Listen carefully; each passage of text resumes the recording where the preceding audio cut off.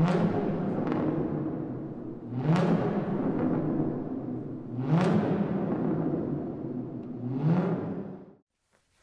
everybody, welcome to today's video.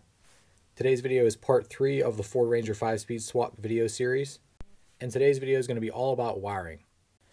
I did talk about this a little bit in part 2, how I noticed that I thought that the transmission harnesses were going to be quite a bit different where they hooked up to the engine, and sure enough, when I finally got this out of the truck, you could see the one here, this is the manual transmission harness, this is the automatic transmission harness. The plugs where they meet the engine harness are totally different.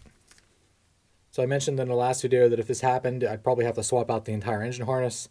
What I'm going to do today is I'm going to actually talk about another option that I'm probably going to go ahead and do instead of doing that, and hopefully that'll work well for you also.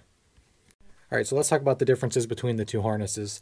Back near the rear of the harness, they're actually the same. You have the same vehicle speed sensor plugs, rear 2 sensor plugs. But then we start to see some differences between the two, where the manual transmission harness just has 2 wires for the backup lights.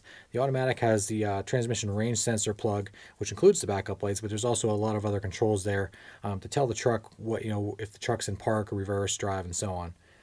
Forward of that, we have all of the transmission control wiring for the automatic transmission here, where obviously the manual transmission harness doesn't have any of that. And then we get up to the front here where you have the main hookup on the manual transmission, and this is the O2 sensor.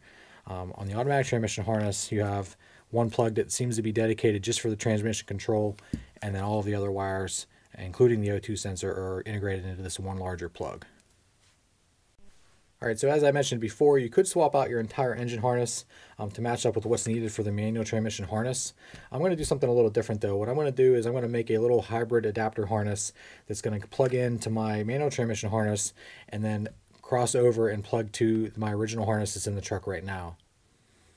Personally, I don't really want to go through the trouble of swapping over the entire engine harness, especially on one that's so old. My truck's about 25 years old, and these harnesses tend to get brittle after a while, and I'm worried that I'm going to just break a lot of connectors and things like that while I do that. So I feel like making this adapter harness is going to be a lot better. So how am I going to do that? Well, I'm going to steal this plug and a large section of the wire from this harness, and I'm going to cut that out of there, and this is the plug that's going to get used to plug into my engine. The other end of that is going to have the matching plugs that hook up to the manual transmission harness, and I'm cutting those off of the donor vehicle's harness. It doesn't need to be very long, it just needs to adapt the two harnesses together. And from what I can tell so far, all the colors match up for the various different sensors and plugs that are needed, so this should be pretty straightforward. Regardless though, I recommend you get like a Haynes or a Chilton's manual, something that has some decent schematics in it that you can go off of just to verify your wires and colors. Alright, so I've already stripped out the sections of wires that I need out of the other harness. So what I need to do now is go ahead and strip this plug and some of the wire out of that one. So let's go ahead and get that done.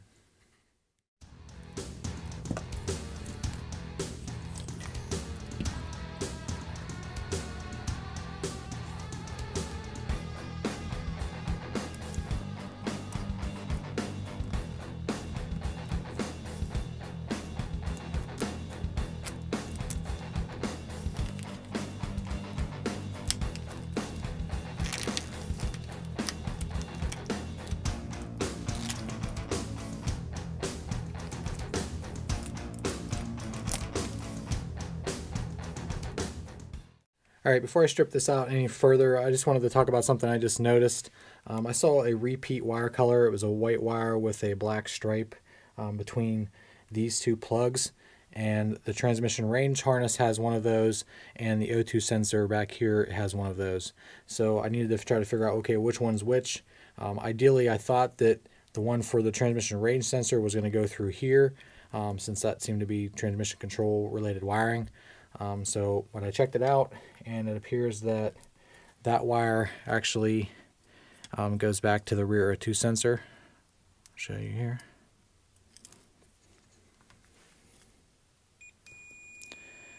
So what that means is that I'm going to have to use this plug also as part of this adapter harness.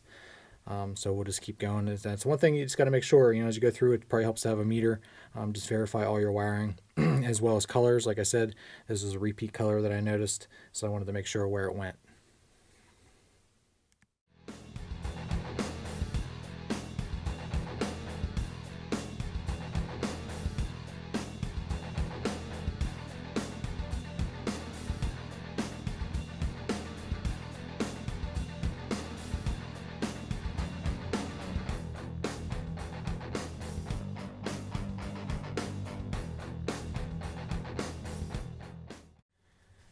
Alright everybody, so the adapter harness is complete. You can see here I have it plugged into the manual transmission harness. I actually did take this out to the truck and plug it in, and I was able to verify that it will start the truck with this in place. I also verified function of the backup lights for the backup light plug and everything.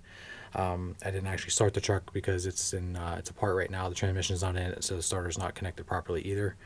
But it looks like it works pretty good. So this is definitely an option over actually swapping out the entire engine harness, and I was able to make it in a lot less time than it would take to do that anyway. It works pretty well. I will have to deal with the clutch position switch issue that I mentioned in an earlier video. Right now the truck will start regardless of the position of the clutch pedal. It wouldn't bother most people. I might actually try to change that to make it function like it should. We'll see. I'll talk about that in a later video. I will make a pinout diagram of the automatic transmission harness and where these various wires and what the colors were for my truck. I'll put that up on the screen here in this video. I will say though, you can use that at your own risk. Every vehicle might have different wire colors and things like that, but I will say that everything seemed to match up just fine to the Haynes manual that I have. With that said, I highly recommend that you check all your wires with a meter or at the very minimum a continuity tester to make sure you wired everything correctly. Alright, so from here on out on the swap, it's pretty much going to be assembling everything back together with the manual transmission parts. So the next couple of videos are going to be a lot of that. Installing the clutch, doing some of the maintenance work on the transmission, like the seal replacements and the release bearing replacement like I wanted to do. So that's what you'll probably see on the next couple of videos. So that's all I have for today. I appreciate you guys watching. If you haven't subscribed, please subscribe, and I'll see you next time. Thanks for watching.